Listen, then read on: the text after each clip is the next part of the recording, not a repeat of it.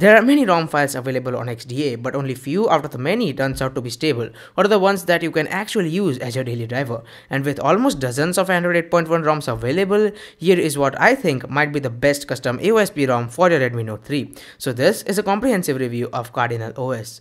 Is this legitimately the best AOSP ROM? Let's find out. Hey, what's up guys, Bhushan here from abgeekexpert. With that being said, let's get started.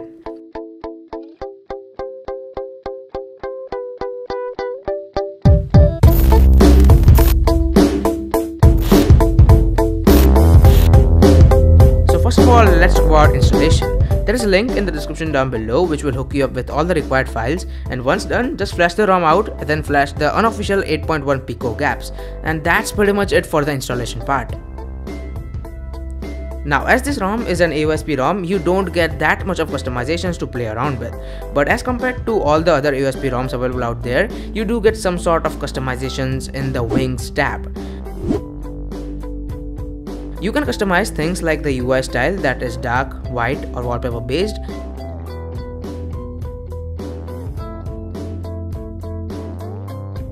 Completely change the tile layout of the notification tray. Customize the colors of your notification LED light, which to be honest is super good.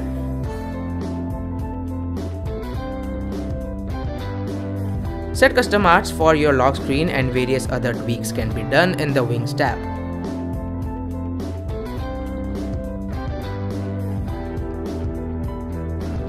These customizations might not sound like much, but considering the fact that it is just an AOSP build, the amount of custom settings it offers is really good. So the very first thing that comes in your mind as soon as you hear the word AOSP is stability and performance. And this ROM lives up to its expectations. This ROM is extremely stable when it comes to handling day-to-day tasks like opening and closing of apps, switching between recent apps, consuming media, app load times, etc. is real breeze on this ROM. Now, as I'm not a gamer, I have not tried any sort of games on this ROM, but I'm pretty sure that this ROM will not at all disappoint you even if you are a hardcore gamer. Now, if you have used MIUI with the Redmi devices, and especially with the 2GB RAM variant, if you even have one in 2018, you might have noticed poor RAM management issues here and there. But on the contrary, the RAM management on Cardinal OS is really impressive. Even heavy apps like Facebook, YouTube, Instagram, etc. stays in memory for quite a good time. Now, of course, if you have a 2GB RAM variant like me, the RAM management will definitely not be top notch, but it's definitely gonna be better than your regular MIUI RAM management. Alright, now if you're a photoholic person, or if you just like to click photos from a smartphone in general, then you might get disappointed by the stock camera app of Cardinal OS. Now don't get me wrong, the camera UI in itself is really good, and it also provides you almost all the manual controls that you need in a smartphone like ISO, white balance, shutter speed, etc. But I don't know if it's only me, I just don't like the UI of the stock camera app, because I think that the UI is a bit too laggy and dated for my liking. So instead of the stock camera app, I prefer the modded Google Camera app, or the Google Camera app in general. Now with the help of this modded Google Camera app, you can click portrait images with your Redmi Note 3, which is super good. Now I have not tried it by myself because I was not able to get the portrait feature working on my Redmi Note 3, but if you want to know more about the devices that are supported by this modded Google Camera app, my friend Dhananjay has made a really good video on the same, so you can watch it by clicking the I button right now. So as this ROM is based on Android 8.1 Oreo, not only you can get some amazing features like Bluetooth battery indicator, adaptive notification panel, and some miscellaneous tweaks here and there, but due to the great optimization of this ROM, the battery performance is also up to the mark.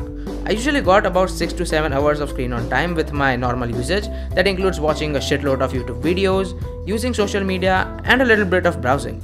Although the standby time is not that great, but it just worked fine. I usually got about 4 to 6% of battery drop overnight, which is okay for me, but it may depend upon your usage pattern. Overall, I can say that the battery performance will not get a huge hit if you just flash this Oreo out. And talking about stability, almost all the basic things like fingerprint sensor, Geobolt TE, camera video recording, etc. work completely fine on this ROM. Although the fingerprint sensor works 80% of the times, and due to its animation it feels a bit slow, but as Cardinal OS has regular OTA updates, I think this issue will be fixed anytime soon. So at the end of the day, Cardinal OS is really a great USB ROM, and I haven't encountered any bugs with my 15 day of using this ROM. And as this ROM will get regular OTA updates, all the bugs will be fixed real soon. So if you were in the search of a stable AUSB ROM with some nifty customizations, this is the way to go. All the required links are in the description down below, so have a look. With that being said, I'm your boy Expert, and I'm signing out.